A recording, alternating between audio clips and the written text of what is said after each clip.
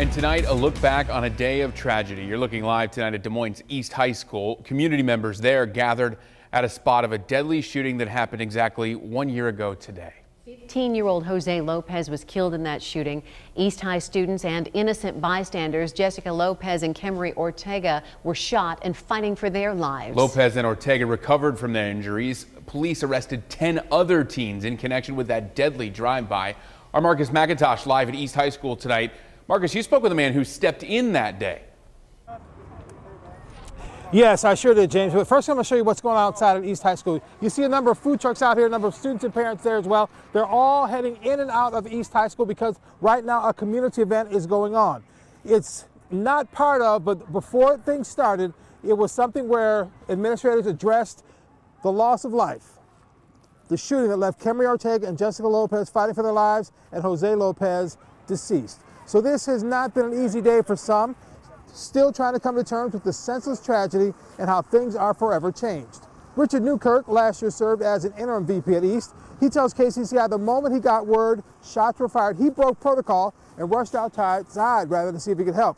That is where he found Jose Lopez, telling us he comforted the teen as he took his last breaths. Something he will never forget, something he relives when he passes the scene. He says it is a shame students are not safe in school. He offers a suggestion he believes will make the students feel safe.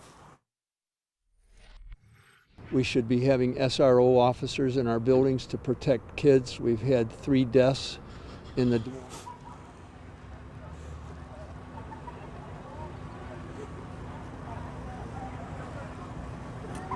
Now, Newkirk stopped short of saying that he believes an SRO would have stopped the deadly shooting last year, but he said it is a measure to keep the students safer. This Eastside community event goes on until 7 tonight. There you see there's food trucks outside, discussions and everything going on inside as part of what's going on here tonight. I'm Marcus McIntosh live at East High School, KCCI 8 News, Iowa's news leader. And of the 10 teens charged in that deadly shooting, these 7 have taken plea deals in that case. 3 have been sentenced already. Romeo Perdomo received the harshest sentence of all, life in prison. Braulio Hernandez Salas and Kevin Isidro Martinez, both given 20-year sentences. The 2 youngest teens charged in the case go to trial next month. And one final suspect, Octavio Lopez, a bench trial for him is scheduled for August.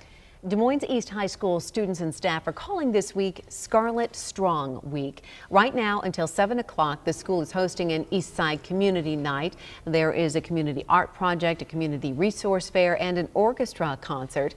And this is new video from this afternoon. There are 36 community partners helping support students and families there. The interim superintendent spoke as well.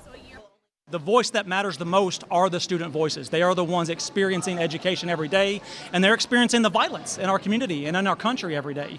And so having them at the table and leading these conversations is paramount to us moving forward. Tomorrow, 8th grade students from Hyatt and Hoyt Middle Schools in Des Moines will join the East High School Choir for a concert. Thursday, students and staff will have a day of service to benefit a food pantry, and they will help beautify the East High campus. Friday, a student-staff basketball game is scheduled.